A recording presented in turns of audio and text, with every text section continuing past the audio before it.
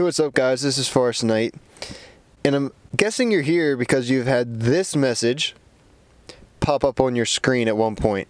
And I'm going to show you a quick fix, very simple, of how to make that stop popping up from your screen.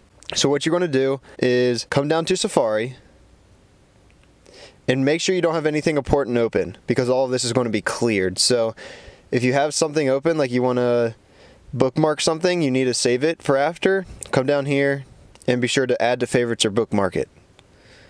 Now let's get out of that.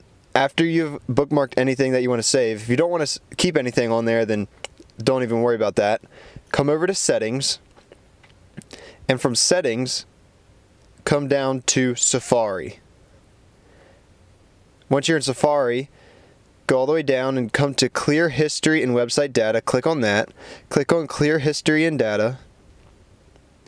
And that just cleared out everything from your Safari. I'm guessing that message came up from Safari because this works. And I'm not exactly sure why. But that ought to do it, and you shouldn't be getting that pop-up anymore. If you do get that pop-up, then your best bet is just to ignore it. And I've read many places where they just ignored it and it never came back. But for me, I still had about like 48 minutes left. I went and cleared all that stuff and I haven't seen it since. So I hope you enjoyed this. And if this helped you out at all, please be sure to help me out. Like, subscribe, and comment anything below. Anything that you want to see in a future video, comment that below. Thanks.